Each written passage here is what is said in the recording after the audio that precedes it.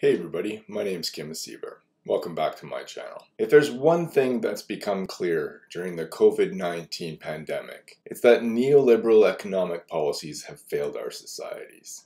Our healthcare systems are vastly underfunded as a result of the relentless pursuit of balanced budgets through tax breaks to large corporations and billionaires.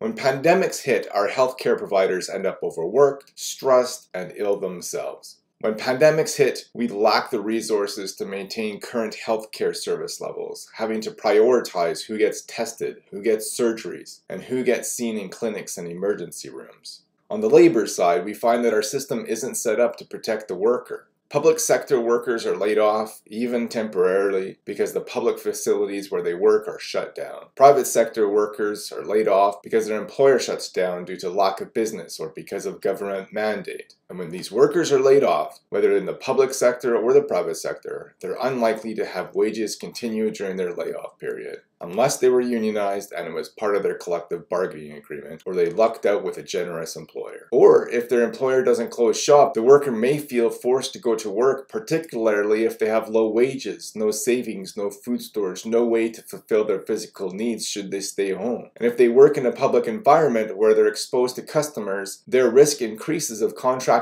whatever disease is causing the pandemic and then passing it on to other customers, and the entire underfunded healthcare system gets overloaded. Capitalism didn't create COVID-19, nor did it cause it to mutate to spread to humans. But capitalism aided it in its spread, and it's not even an issue specific to the COVID-19 pandemic. All the issues I mentioned exist for other pandemics too. There's only one cure, pun intended, to the issues I mentioned, and that's addressing the root cause. There's a massive amount of wealth being hoarded by large corporations and billionaires. That money could instead be circulating in the economy through public funds collected by taxation and spent on public labor or capital projects, or through private funds as workers spend higher paychecks. Whether governments spend more money on hospitals or workers spend more money on eating out, spending money is what drives the economy. Hoarding money, on the other hand, hinders the economy. Unspent money can't create jobs, no matter how many hundreds of billions of dollars it is. If a robust health system that's prepared to easily deal with the fallout of a pandemic is important to you, then you should support measures to extract more money from billionaires and large corporations. If a strong public research system that can help find a cure for the cause of a pandemic is important to you, then you should support measures to extract more money from billionaires and large corporations. If an adaptable public education system that can flexibly educate students during a pandemic is important to you, then you should support measures to extract more money from billionaires and large corporations. If workers being able to care for themselves in the event of a job loss is important to you, then you should support measures to extract more money from billionaires and large corporations. If small business owners not having to go out of business due to lack of customers during a pandemic, or even an economic downturn for that matter, is important to you, then you should support measures to extract more money from billionaires and large corporations. Those measures can be varied but could include higher corporate taxes, higher inheritance taxes, higher income taxes on the top bracket, cracking down on tax evasion, implementing maximum wages, stronger labor unions, stronger antitrust laws, and so on. And once that money is out of the hands of billionaires, it can be in the hands of the government and workers. In the hands of the government, it can be spent on hospitals and health professionals, universities and researchers, schools and teachers, and so on. It can be spent on social programs that get more money into the hands of consumers, whether it's through supplementary income programs or more progressive options such as a universal basic income. In the hands of the workers, whether through wages, supplementary income, or UBI, it can be spent on groceries, on fuel, on clothing, on eating out, on new trucks, on housing, on cell phones, on going to the movies, on travel, on hockey games, on theater productions, on hunting trips or backcountry camping, and so on. And all those purchases require a person at the other end selling the product or providing the service. And the more people there are buying those products or paying for those services, the more jobs it'll require. The greed of billionaires and large corporations is preventing us from being able to quickly and efficiently respond to this pandemic. The greed of billionaires and large corporations is preventing small business owners from being able to keep their doors open during the pandemic. The greed of billionaires and large corporations is preventing workers from being able to provide for themselves during this pandemic, and insisting that cutting their taxes will fix our hospitals and create jobs isn't going to change anything.